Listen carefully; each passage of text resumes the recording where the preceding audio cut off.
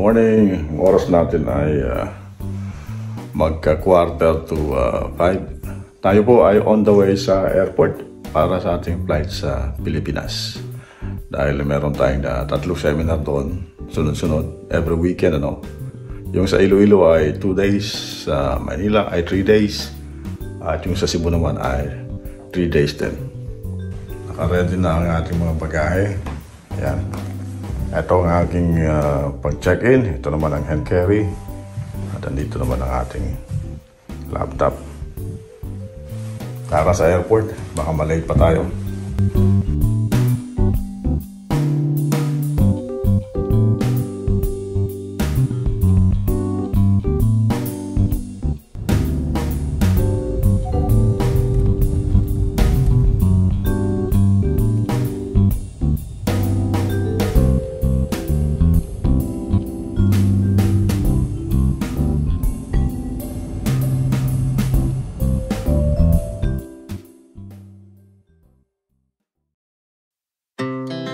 Our hearts beat to the city streets.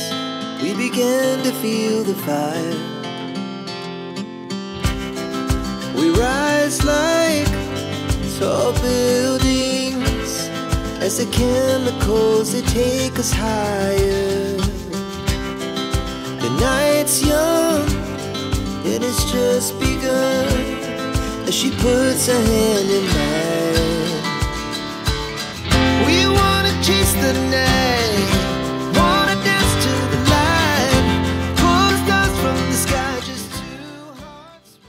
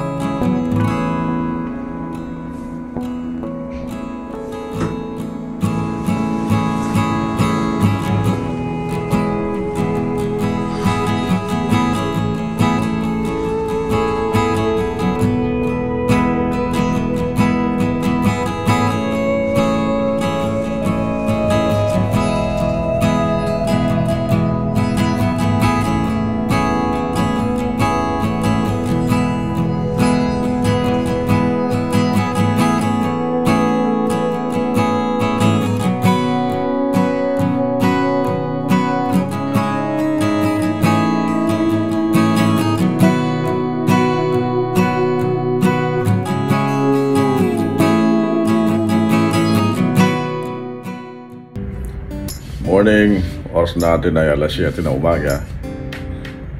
Dito tayo naka-check-in sa The Grand Dame Hotel sa Iloilo, La Paz, Iloilo. At ito yung pumungad sa akin na view. Hindi masama. Yan ang view sa sa aking bintana. Ayan ang sunrise.